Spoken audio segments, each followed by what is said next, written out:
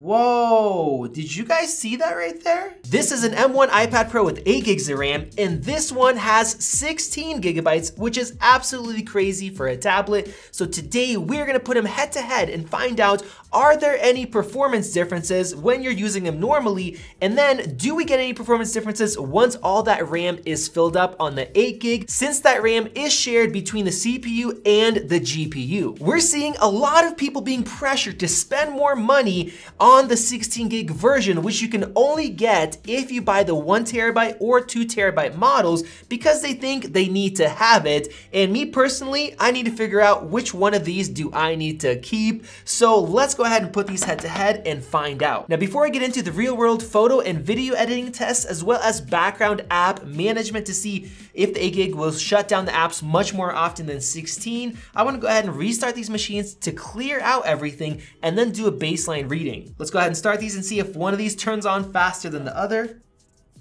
Nope, exactly the same. So the RAM is completely clear. Let's go ahead and open up Geekbench 5. As you can see, we have 8 gigs on this side and 16 gigs on this side. We're gonna go ahead and start out with a CPU test. Now, personally, I'm really curious to see if we're gonna have any differences. I know sometimes if you have extra SSD space, the SSD will run faster. And as far as RAM, I don't really expect that to be, but who knows, we might get surprised. And bam, we have our results. And it looks like, as far as multi-core, the 8 gig is actually slightly faster. It's not much of a difference, but it is slightly faster, and it's actually slightly slower in single core. And looking through the detailed tests, pretty much everything is matching up, which is kind of what I expected, but we will see if these results differ once these machines have their RAM maxed out. Now, I also want to go ahead and do a graphics test. All right, and it looks like in this one, there's actually a bigger gap with the 16 gigabyte coming in at about 2% faster.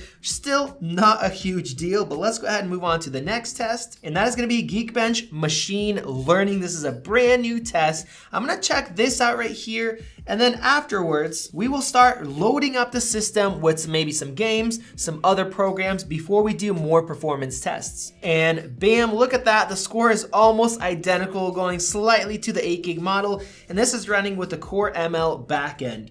So let's go ahead and close that, and I'm gonna start by just opening up each one of these apps over here. That way we can get some different apps loaded in the background, and these are all pretty simple ones. Let's open up Safari, and let's open up maybe 5 or so tabs. So it's interesting, I don't know if you guys saw a difference there at the end.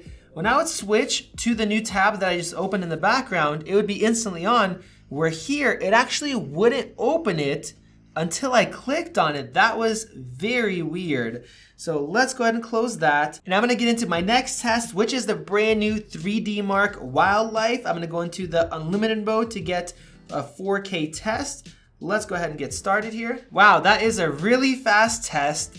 And looking at the results, the frame rate's almost identical, 109.7 compared to 109.4. So it looks like in that test, nothing has really changed. Let's go ahead and open something else. I'm gonna run GFXBench's Metal, and it looks like we have 52.76 compared to 53.1, so slightly faster on the 8 gig. So far, the results are almost identical. As I've been testing this, the only thing that I've actually noticed is that it seems like the 8 gig takes a little bit longer to start up these tests, and I'm not sure if that's because it has to clear out some RAM or who knows, but we're gonna go ahead and push these to the test. Even more so, I wanna go ahead and open up Google Chrome. We're gonna get some more tabs here. I don't know how you guys are, but me personally, I usually have a ton of tabs open because I'm not great at closing them on my tablets or on my phone. So how about we go ahead and do 10, and what I wanna see, like we saw in Safari, is it gonna actually load up everything in the background by itself, or is it gonna load up once I actually go into that tab? So let's go ahead and press on both of these. Okay, it looks like they're both running the same way, and it could be a difference in Chrome. So it doesn't actually load it up until I press into it. All right, those are really quick. And let's go back into Safari, and I wanna see if those other tabs remained open. All right, that is open there. Both are open there. Try the last one, both are still open. All right, now what I wanna do is open up a couple games just to fill up extra RAM in the background. And then we're gonna get to photo and video editing. I'm gonna start out by opening up Photoshop on both of these. We'll go ahead and open up this high quality stock file. Look at all of that detail right there. So far, so good. And then now, oftentimes I'm also working in Lightroom, so let's open that up. I have these 50 raw images that have a bunch of corrections applied. They're 42 megapixels, quite large, and these are stored locally on the iPads. So let's go ahead and open them up and see if there's any difference in responsiveness so far. No, everything is super smooth. Let's go ahead and zoom in here. That looks great. Let's mess with some of the adjustments. Both of them are awesome. And with all 50 of these edited raw images selected, and with a bunch of background apps and games open along with Photoshop, let's go ahead and export all of these. I'm gonna go ahead and export these to the camera roll, and we are gonna start our timer. And it looks like they are almost done, and the results are basically identical. Bam, the first one got done, and the second one, bam. The difference is literally 4 seconds. We have 3 minutes and 1 second compared to 3 minutes and 5 seconds. And now I'm gonna keep this whole thing open, and I'm gonna go ahead and open up LumaFusion, and here I have a 4K project opened up, and this project is quite difficult. I have a bunch of effects added onto here. I have color grading effects. I have some slow motion clips, some that are sped up. So I'm gonna go ahead and pause this here. I'm gonna keep it at 4K. We have 50 megabit per second, so we're gonna have a high quality video, and bam, we are going. Now I gotta say that these new iPads are insanely fast with the new M1. They were actually exporting faster than the M1 MacBook Air running Lightroom, the same exact version, which is crazy. And after this export, we're gonna go ahead and see which applications remained open. So let me go ahead and hit lap. Wow, okay, so that was almost identical, but the 8 gig model actually was about 2 seconds faster. We have 57 seconds compared to 59 seconds for this project. And the last thing I wanna do before we go through all those apps is run another Geekbench 5 test with all those apps open in the background, all those pro apps. Let's go ahead and hit run here. All right, we have our result, and it looks like the score is basically the same as before, except actually this time, the 16 gig is both slightly slower in the single core and in the multi-core, but it is very, very close. So that is interesting. You guys saw all those tests. The performance didn't really matter. iPadOS is very well optimized. It's optimized to be used with 2 gigabytes of RAM, 3 gigs, 4 gigs, 6 gigs like on the previous iPad Pros, and then now 8 and 16. But with that said, let's go ahead and see what stayed open in the background and what got closed. So I'm just gonna go through, we'll swipe through. Geekbench is open. Video editing, open. We have this file ready to be saved wherever we want, so that file is just sitting there. Go through back to Geekbench there. Let's do it this way. Let's go and open up Photoshop. Whoa, did you guys see that right there? Did you guys notice that? The 16 gig model closed Photoshop there, whereas the 8 gig model kept it open. That is really bizarre. All right, so let's go ahead and jump back into, what should we try? Let's try Genshin Impact. Okay, open there on both. Let's try GFXBench, open on both. Let's do 3D Mark, open on both. Let's do YouTube here.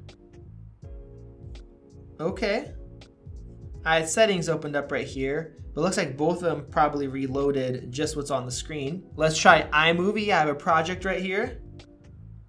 Both opened up, okay. How about Pages? Same. Keynote, opened up. Numbers, nothing there. Clips, looks like both of them reloaded. All right, let's do GarageBand. Okay, we're still there on both. I have to say, iPadOS is so well optimized. Let's do our Apple Store. Okay. Okay, there again. I thought this one was closed actually for a second, but it actually just refreshed everything faster than our 8 gig model. Let's do Geekbench ML. Crazy, open on both. Photos, Okay, it looks like both of them reset, or at least to this viewer. And then the last thing that I'm interested in is Safari and Chrome. So let's start out with Safari. I was saving that. Bam, okay. Same exact thing there. Next tab. Both there. Get an ad pop-up. All right, that makes it difficult. Last one. Both opened up right here. The video stopped. And the last one is gonna be Chrome, because we all know how Chrome runs, at least, you know, on Windows and Mac. Who knows on iPad, but I guess we'll see. 3, 2, 1. Bam. Okay, we don't wanna paste there, but at least this base tab opened up. Let's carefully switch to the next one. Wow. Great. That one's awesome. No issues. Wow. So with all of that, what is the final verdict and which version would I recommend buying? Well, as you guys saw, the performance is basically the same, even with all those different apps open in the background, and then we're doing crazy photo editing, raw files, 42 megapixel from a pro camera, we're doing 4K video editing, Photoshop open, all of that, performance did not matter. The 8 gig was not any slower at all. And then as far as opening apps, the 8 gig actually did better. It kept a ton of apps open, games, productivity, everything, tabs, and it actually kept Photoshop open as well, whereas the 16 gig closed it. That was very weird. Maybe it was just a software bug, but both of these work great, and 8 gigabytes of RAM is not a limitation. So personally, I would not spend the extra money to get a model that has a terabyte or 2 terabyte of storage.